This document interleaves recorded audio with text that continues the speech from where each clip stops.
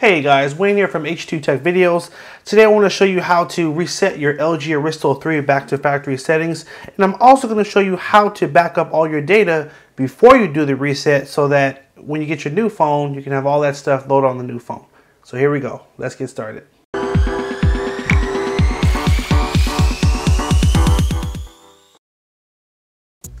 Alright guys, so the first thing you want to do is go to your settings app. And we're going to make sure we're on the general tab, and we're going to go down to backup and then tap on Google Backup. And so what this is going to do is it's going to back up everything from your app data, call history, contacts, text messages, and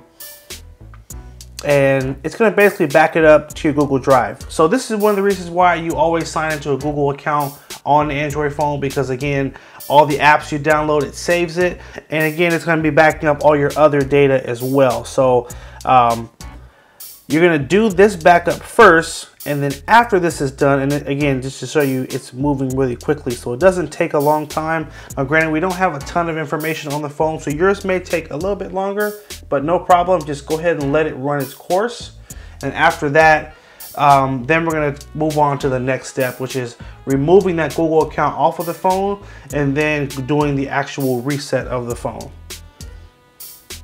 And we're almost done. Just wait for that little bar to get across there. And our backup is done. So that was super quick. Now we're going to go back. Quick point, if you are switching to another LG phone, or you're basically trying to factory reset this phone and then you're going to set this same phone up again, I would encourage you to do a backup under the LG mobile switch as well. You just hit backup here, hit backup, and this also creates a backup. Again, if you're switching to another LG phone or you're doing it on this phone, it will back up more things than Google does. So I'd encourage you to do this backup as well. So after we're done with that, we're going to back all the way out. And now we're going to go down to accounts. And the main thing you want to do is tap on your Google account and you want to remove it. Any and all Google accounts on the phone, you want to remove it. You always remove it before doing a backup of the, or doing a factory reset. If not, it will give you problems when you try to sign back into the phone. Now the last step, we're going to go to restart and reset. And we're going to tap on factory data reset. And then we're going to hit reset phone, and then this is the last step, delete all and reset. At this point, it's going to completely erase everything off of the phone, and it's going to set it up like a brand new phone. So at this point, your reset is done. Don't touch the phone, let it sit and let it fully reset, and you'll know that it's finished, because on the last screen it will ask you to choose a language.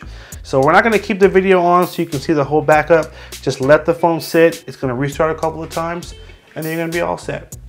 So hope you guys did find this helpful. Make sure you like, favorite, and share if it was helpful. Hit that subscribe button, and make sure you also check out our new site, Tech Made Easy. On the next screen, there's a green circle.